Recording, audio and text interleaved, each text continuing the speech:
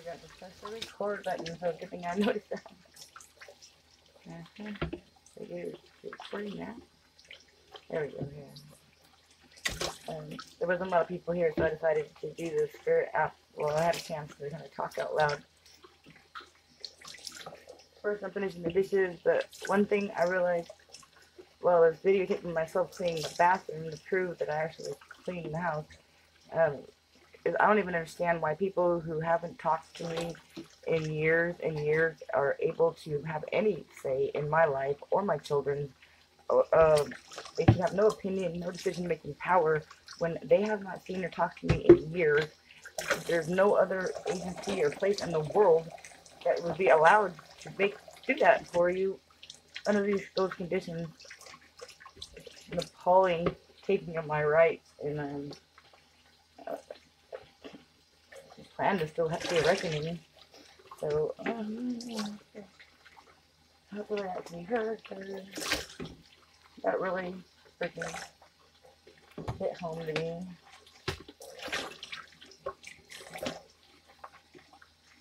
Especially when those people who have not talked to me in years stop talking to me based on some bullcrap presumption of me doing a complete 180 from the person I had been for the past 30, 40 years of my life.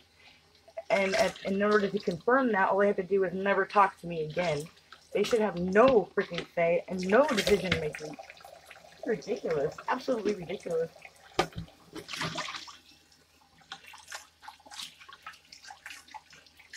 They were swindled. No shit.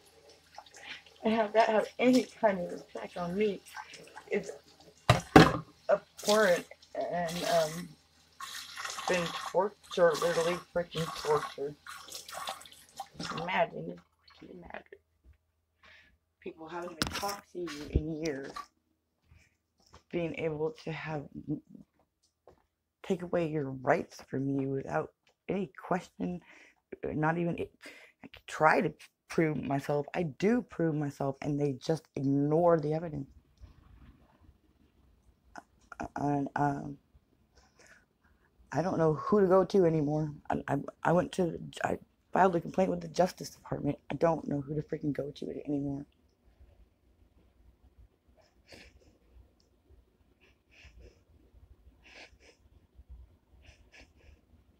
My rights were completely taken away because I went to New York for 3 days 10 years ago.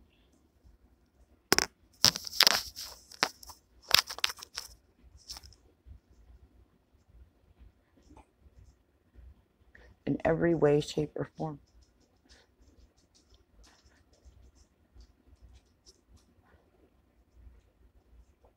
In the meantime, they use the opportunity to try to make me into what they claimed I am in order to save face or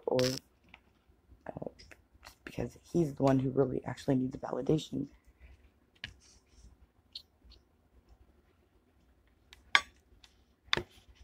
Well, I didn't go around the neighborhood and my friends and family and try to argue what he was saying to them because I didn't need to be validated, and he did. That's why he hounded him, unhounded him, and somehow that made me the bad guy.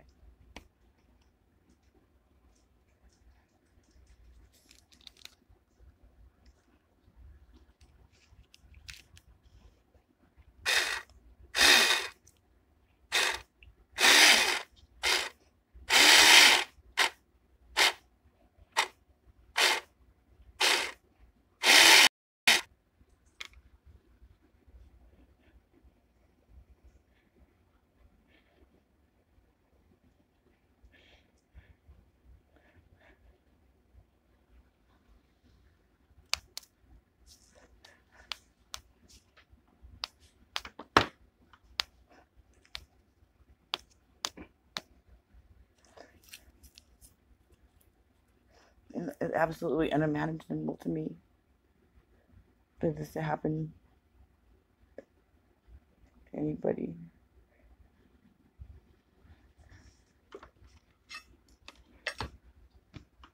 Well, my family is absolutely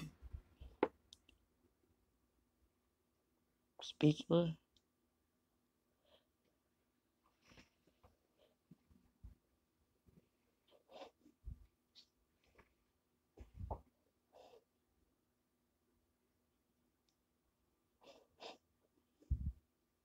I was the last person in the world that should have been made an example of, or I don't, nobody should have their rights taken away like that.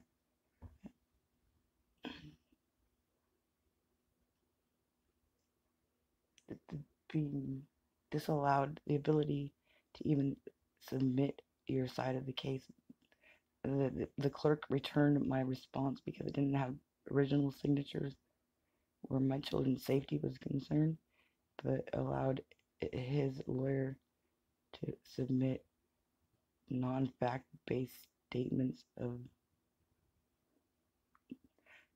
most of the time I didn't even see uh, how his lawyer followed the court's rules, which me acting pro se um, during one of the most difficult times in my life did read the Peace County Court rules and tried to follow them and was rejected and rejected.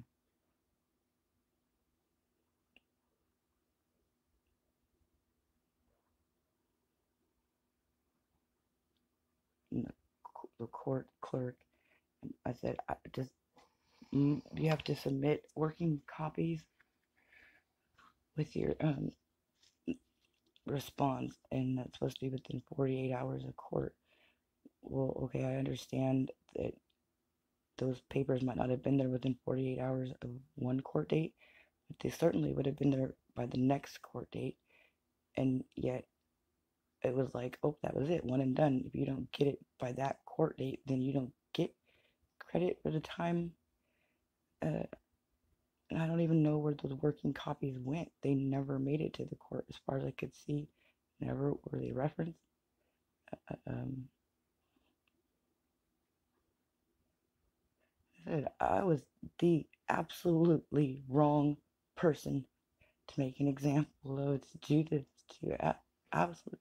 My children are 11 and 13. I had never even been arrested. I voted in every election. I had a reason why I did what I did, if anybody bothered to ask me or talk to me, but they weren't reasons that I felt like divulging, because unlike the narcissist claims, I'm not a drama queen. I don't air my dirty laundry. Most people didn't know this stuff about us because of that very reason.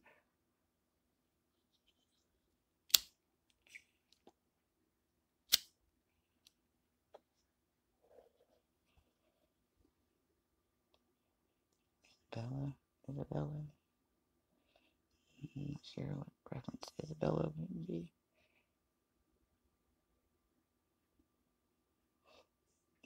Except for that one thing I wrote on the wall about this was done to us, those who claim to love us and or know best. Be very afraid.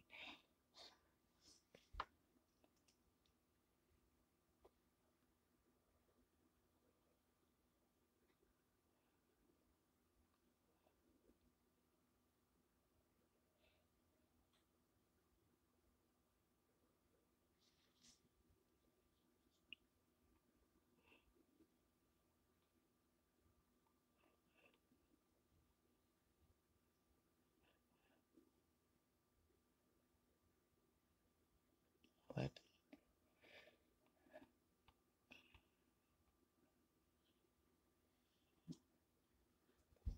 What? My brain? Huh? Yeah. I get that with what the high school hypnotist were afraid of.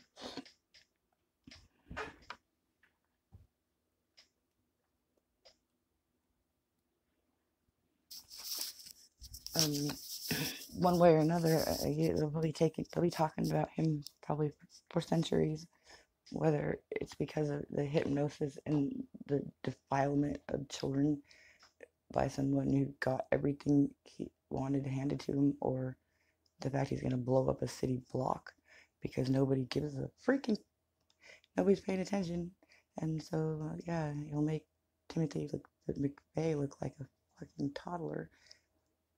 But well, what the hell? As long as Walmart has a sale, woohoo!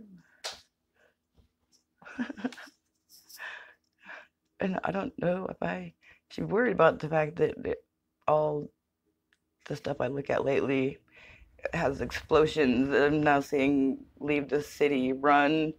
Um, I'm like, leave what city? Tacoma, Spanaway? I guess it didn't really matter. Uh, and I'm, why? Why? Why would I do that?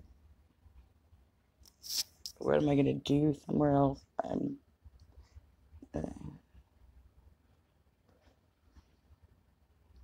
fucking weirdo. God, he's a freaking. I have no idea. As far as projecting issues, who has major freaking issues so deep that how far would you go to prevent that from being known? There's one thing that's disgusting and appalling is how far everybody else has allowed it to go.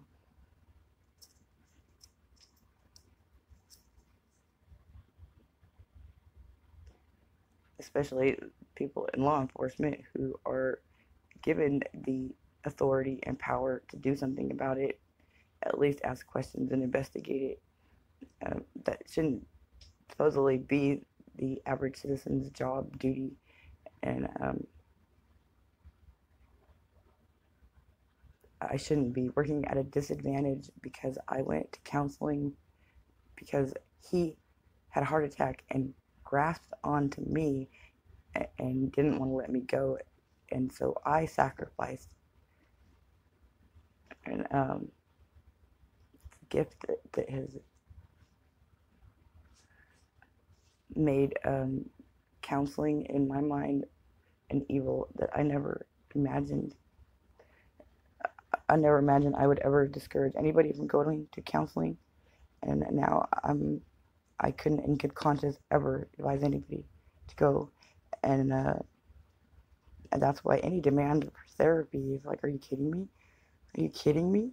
That's what I tried to do, and what they allowed was for him to be at every single one of my sessions and manipulate my an attempt to manipulate my diagnosis into, I believe, schizoaffective.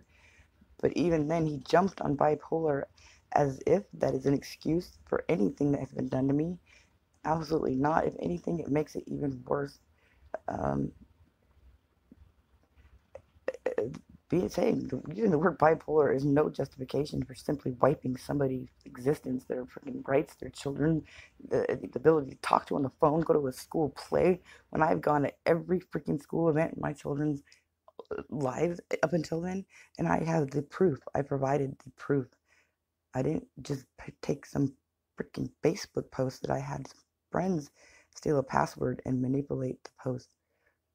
I went and got every one of their report cards signed by me saying I was in attendance at their conference, pictures of me at their school events. I'm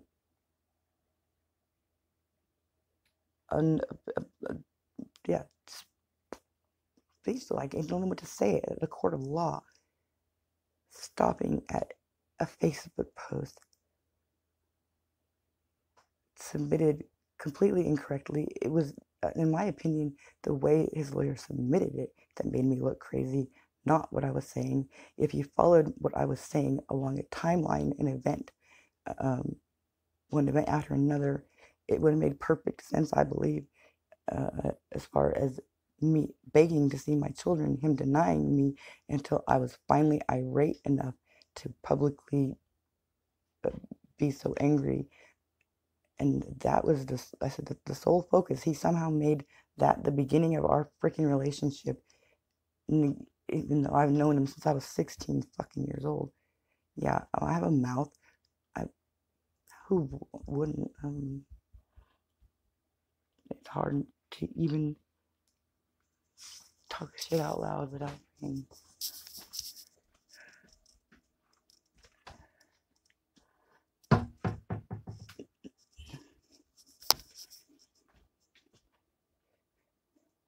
But I have been taught throughout this process that I am not allowed to have an emotion.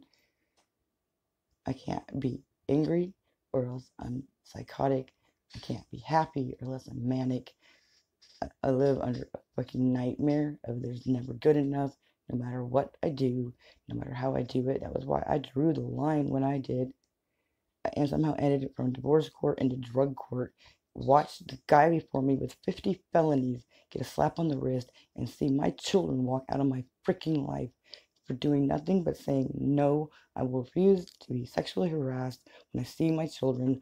All I want is to see them without you, which I have every freaking right to do. The no fault state where I was turned into a freaking witch hunt so that the man could isolate and break his children, make them hate their mother because they had the audacity to still love her when she told him no, even though he wrote a bedroom wall monument to her of how much I love you, I love you, I love you, turned around and told their children what little sons of bitches they are for loving their mother, when and all the crap he was talking about me was all lies. Instead, he kept my other child here to try to make those accusations come true, and that never happened either.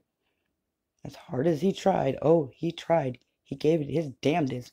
The worst thing he wanted was for mom and dad to get back together and him to be blamed, although he will always be blamed. It doesn't matter what he does. It doesn't matter that he's fucking broke me. It doesn't matter if he brought me back on chain and collar. He would always be the reason we broke up. He would always have been the cause, always wanted it, had it out for him. It doesn't freaking matter. You think they would freaking get that after me being through it since I was 16? It doesn't matter what you do, it's never good enough for him. He always finds a reason, and the fact you did something in the past which you can't change, you done already signed it. Your eternal freaking grievance as far as he's concerned, no matter what he does to you, one small slight in the past. And no wonder Angel and her freaking mind games. And to what I believe, he was a budding schizophrenic when he met her, and her freaking mind game.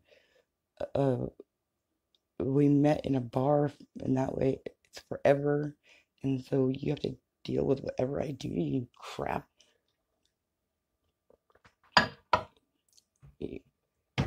Now that's the tip of the iceberg. I get now that she was the ringleader of Raymond and what he was doing, that she always used sex for power to get her way. There was nothing for enjoyment. And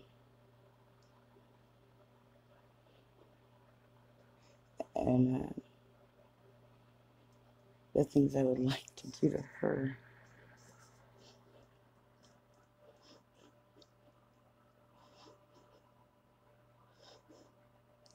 Just shit. She had her first kid, Brian, father of her first kid, in her 20s. And some of the reasons for his trauma, he pooped and she didn't even check whether the water was too hot, too cold. Maybe he was too little to say anything.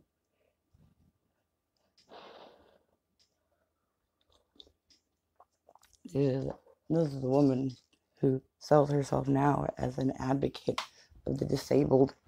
When she looked at me, pregnant with her child, guzzling a fifth of whiskey, and told me, if you fuck them up, you'll get more money for them. and I didn't take that advice.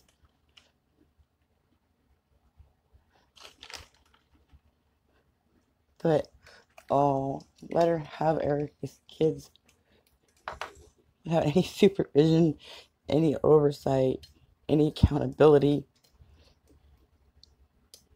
In fact, hey, let her use Erica's expired ID. She could just pretend to be her and say, my kids are crazy. They went and got the dropsies.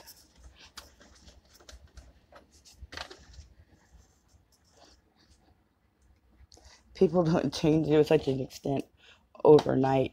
And if they do, the person making that accusation doesn't have to hide it. It doesn't have to tell everybody involved. Whatever you do, don't verify the facts when the person providing the facts is somebody up until then they all would have nothing to do with it because they call him a liar, a troublemaker, an actual drama person who did cause drama, would make up stories in order to cause drama between people. And there's nothing better for a hypnotist than to know your subject. And so it makes no sense. Everything is going great. Everything's going great on a wonderful path. And he deliberately self-destructs every time. It makes no sense.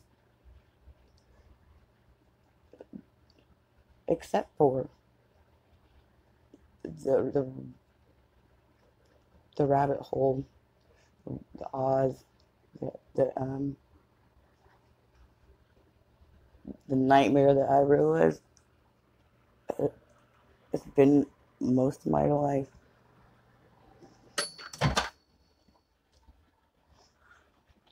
And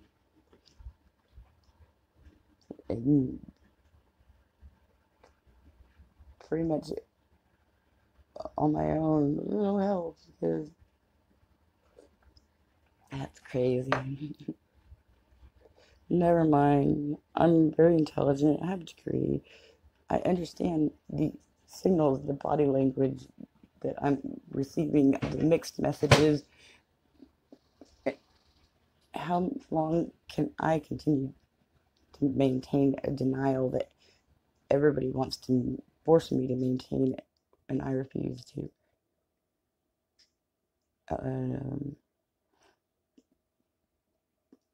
His glaring changing of accusations and isolation of our kids,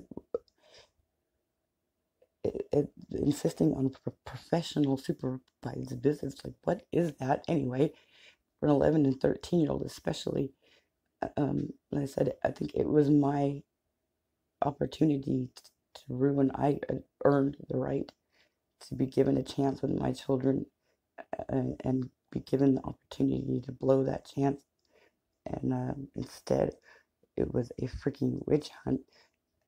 Literally, and if it weren't for who I am and the education that I have, I most likely would have succeeded. And that to me is another disgusting side thing of this is how many people that might have happened to.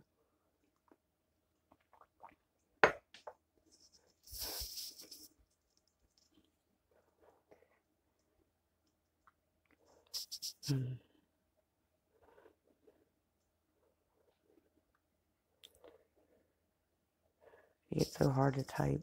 I'm really thinking about trying to connect the dots to this stuff. And I know I need to say it out loud, but I don't like being on tape. And I'm even I'm trying to type it, the motion, make it difficult, and they're talking just the same. Do who just messaged me? 24 minutes. Yes, that's probably good. for now.